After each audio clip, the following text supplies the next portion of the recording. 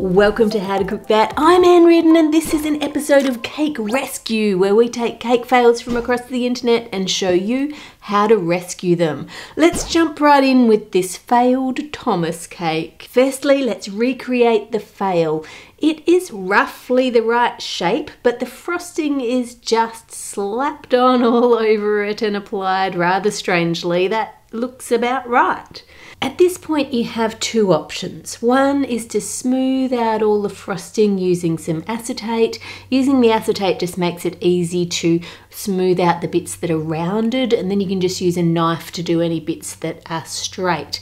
But once you've done that, you're going to need to add all of the fondant details to the cake. Now I already have a tutorial if you want to make a really detailed Thomas the Tank Engine, but given that this is a rescue, I just don't think you're going to have time to make all those details and put them on. So I'm pretending that the party guests are arriving soon, so instead of doing that, we're going to cut the cake in half and tip it over onto its side so that it covers more of the cake board. And don't worry about it being all different heights, that will be totally fine. Next, add some yellow food colouring to any leftover frosting in the bowl and mix that in to make it green. Then apply that onto the cake. Now this doesn't have to be perfect. You can have it looking quite messy. I'm just trying to get rid of the blue Thomas colour and make it more of a greeny colour. Grab some coconut and add in some green food colouring and mix that through. You don't need gel food colouring for this, just your cheap liquid colour will do, and keep stirring it and pushing it down with the back of your spoon to spread that colour out into your coconut. If it's not spreading enough, you can add a couple of tablespoons of water. That will help just to mix it all through. Spoon that onto your cake, and when you get to the sides, just hover your hand just next to the cake and then pour the coconut into the gap and press it on. Add some chocolate biscuits for the track and a strip of licorice across the top. Now I've heated this licorice up in the microwave just for 5 seconds, no longer than that. I'm just making it slightly warm so that it's more flexible and so that when it goes onto the biscuits it melts the chocolate slightly, and that means once that chocolate sets it's going to hold it all in place. Then you can add a Thomas toy on top, and we've gone from this to something that you can put on the party table and the kids will love it.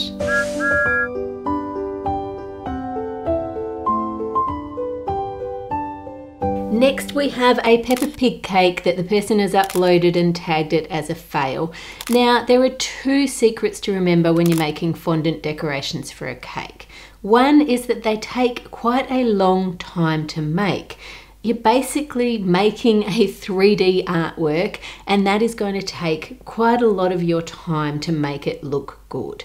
The second secret you need to remember is they can be made months ahead. So do not leave it until the night before the party. Take the stress out of it and prepare ahead. That way, if you're having trouble with your 3D modelling skills, you can just try again another day.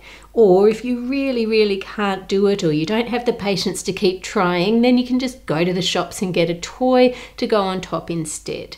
Some people really enjoy the creative process and they like making it themselves, but if that's not you, that's okay. You've got other skills and other things that you're great at. This is just a birthday cake.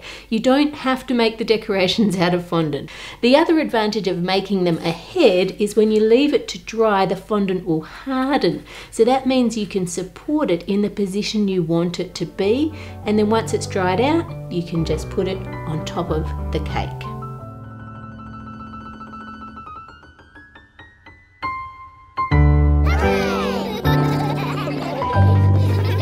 Next we have expectation and reality for a failed glaze cake. Now glazes are typically used on desserts rather than cakes, but you can use it on a cake if you want to. A glaze is made of a sugary syrup, usually that has some chocolate or sweetened condensed milk in it, and then you add lots of gelatin and you melt that into it. I'll put the recipe for different glazes on the How to Cook That website for you in case you want to make one. Now, if you make a buttercream covered cake, and then you pour a room temperature glaze over it. You might get away with it, but you'll end up with a very, very thin layer of glaze because it's just dripping off. The cake is not cold enough to instantly set the gelatin in the glaze.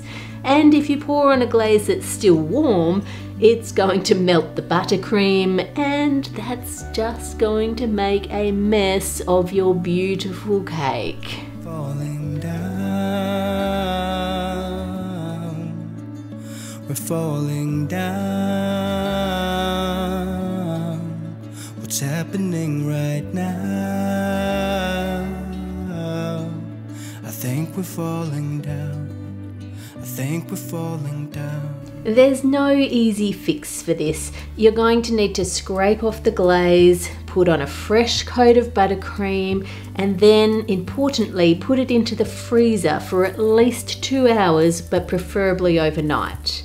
Your glaze should be room temperature, not hot, and when you pour it on, because the cake is now really cold, it can quickly set the gelatin in the glaze, so you end up with a thin, even layer of the glaze over the cake. Now you're going to need to store this cake in the fridge until you're ready to serve it, and that glaze will stay perfectly in place just how it is set.